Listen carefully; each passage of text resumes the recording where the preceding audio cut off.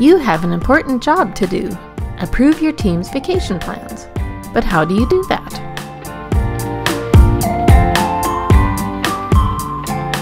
As a manager or team lead, your duties usually include approving plans for your team members.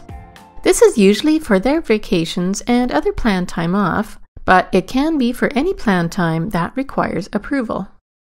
I'm a team lead for my development team here at Lunar Industries, and I need to approve some vacation plans for my team members. You can come along as I show you how to do this. 3 steps is all it takes. First off, Tempo Planner itself needs to be enabled for plan approvals. This needs to be done by someone with Tempo administrator permissions, which I happen to have. I'll go to the Tempo settings and select Planning Time, and then check Enable Plan Approval. And that's it.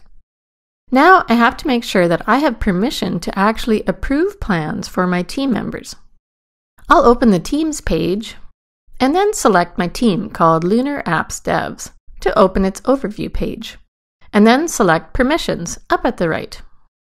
I'm the team lead for my team, so I have the Approve Plans permission by default, which is what I need. Other employees can also approve plans for my team, and that's set up in this permission role called HR Plan Approvers. This lets our Human Resources Department approve plans for all team members. This role is grayed out because it's actually used to give permissions to all teams across Lunar Industries. This type of role that gives permissions to all teams is defined here in the settings under Permission Roles. I can see other roles here that have been set up for all team permissions, including approvers for timesheets, because we're also using Tempo timesheets. So now I'm finally ready to approve some vacation plans. Amy has already planned her vacation in Tempo Planner and selected me as the reviewer for it. So I receive an email notification for approval. I also use Tempo's mobile app, so I get a notification there too, which is handy when I'm commuting between our Earth and Moon stations. I review the plan's dates and notice that she wants to go spelunking on the Moon. I click View Plan, and Tempo Planner opens up so that I can approve Amy's plan. I already had my team filter set in Tempo Planner, so I see my whole team's plans.